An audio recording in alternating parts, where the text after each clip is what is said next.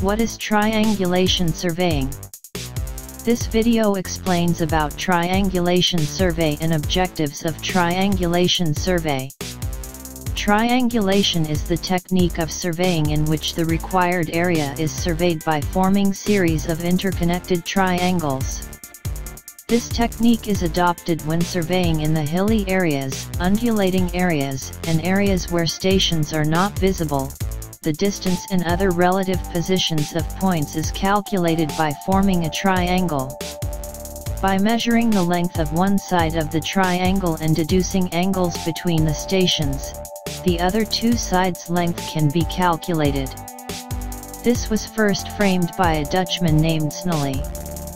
The preliminary objective of triangulation is to provide a number of stations whose absolute and relative positions, horizontal as well as vertical, are accurately established.